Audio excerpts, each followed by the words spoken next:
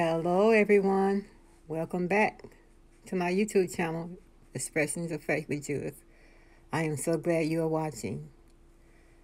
Today, I am using a printable by Beautiful Good News,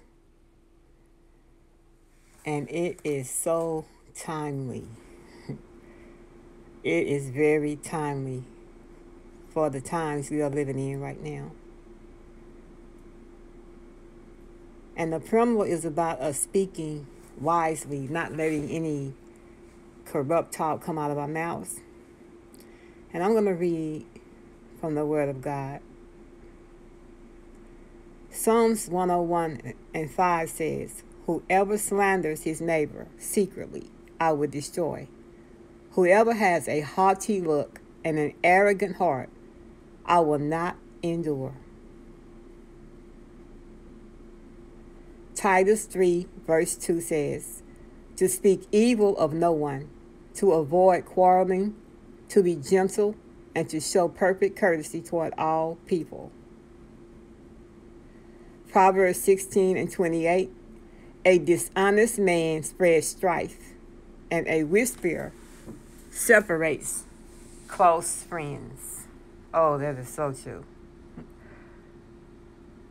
Proverbs 21:23 says, "Whoever keeps his mouth and his tongue keeps himself out of trouble."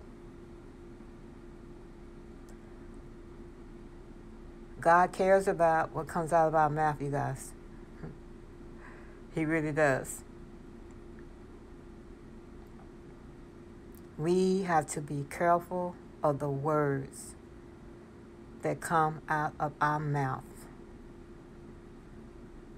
We have to be. Because the Bible teaches us that the power of life and death are in the tongue. But most importantly, let me read Proverbs 6, verses 16 through 19. "There are 6 things that the Lord hates, 7 that are an abomination to him: haughty eyes, a lying tongue, and hands that shed innocent blood, a heart that devises wicked plans, feet that make haste to run to evil, a false witness who breathes out lies, and one who sows discord among brothers." Oh, yes. God hates when we, as the family of God, sows discord between each other. There is so much of that happening in this season. There is so much of that happening. I mean, people are smiling in each other's faces and gossiping and slandering their names behind their backs. I don't even know if it's ever been this bad before. I guess it has, but I just have never seen it like this in my lifetime, and I'm 60 years old. And I guess it's because we live in an age of social media. But as children of God, we should not slander each other's names or ministries. We should not do that. And if we are offended with someone, we should not get on the telephone or get on social media and tell everybody about the offense. Tell everybody what the person did to us or what they said about us. Because when you do that, you are sowing discord. Because the people that you're sharing it with might not be mature believers, meaning whatever you share with them, because you're offended, they can become offended with the person you're offended with, and they don't even know the person.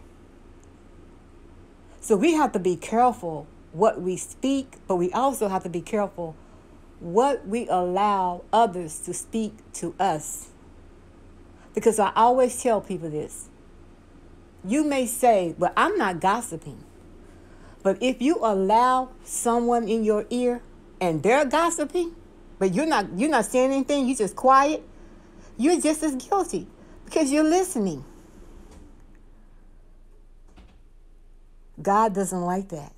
It should not be like that in family. We are family. We are the family of God.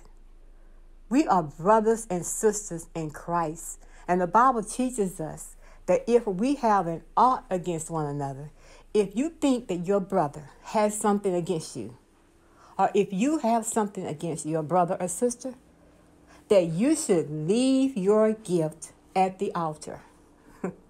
Leave your gift at the altar.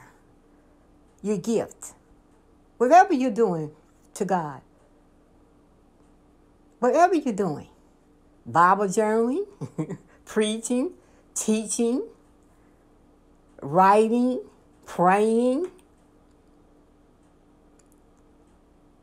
You should leave those things and go be reconciled with your brother or sister first, and then come back and present your gift.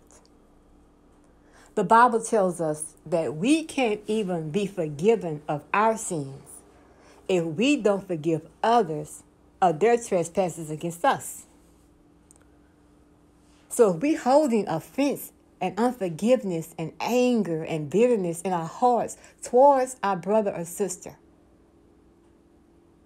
and then we go to God with that stuff in our hearts and gossiping and slandering people, and then we go to God confessing our sins, asking Him to forgive us, He's not going to forgive us. That's biblical. He's not going to forgive us of our sins if we don't forgive others of theirs. We must speak wisely. We must speak life and not death.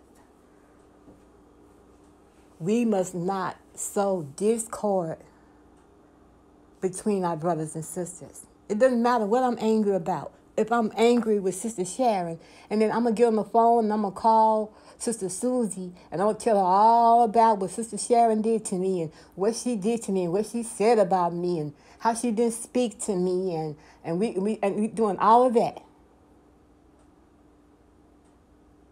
We are sowing discord between the brethren, and God is not pleased, and we need to repent.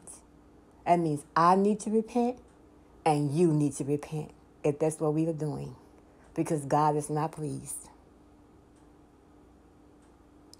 Oh, this is so timely. This promo is so timely for the season we are in right now. Because there's so much discord in the church, so much anger in the church. And it ought not be, y'all. It ought not be. And if we are sowing those things, we need to repent, because we're not in right standing with God. If that's the things we are doing, we need to make it right with God. And we need to apologize to our brothers and sisters that we have sowed discord between, and even those that we have gossiped to about other people. We need to repent to them and ask them for forgiveness, because we were wrong for doing that.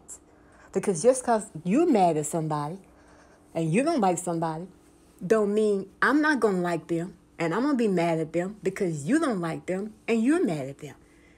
That's elementary. That's little stuff my little 5-year-old grandchildren do. They don't even do that. I take that back. My grandchildren don't even do that. So why are we as Christians, adults, doing that? We have to repent, and we have to love one another with the love of God. We have to love one another. We're not going to always agree on everything. It's fine to disagree, to agree to disagree. It's okay to do that. That's healthy. We do not have to agree on everything. We don't have to get mad at each other because we don't agree. We have to grow up. We have to grow up and mature in the faith and walk in love, because the Bible says, this is how they will know you are my disciples, by your love for one another. That's how people will know that we are Jesus' disciples, is by our love for each other. That's the only way they can know. That's the only way. You guys be blessed. And if you're sowing discord, stop it. If you're gossiping, stop it. If you're slandering people's names, stop it, because God is not pleased. Be blessed, you guys. And remember, it's all about Jesus. It's all about Him. Everything is about Him. Be blessed. Thank you for watching. Subscribe, share, click your notification bell so you can know when I upload another video. And thank you so much for supporting my channel. Enjoy the rest of the video and have a blessed day. Bye-bye.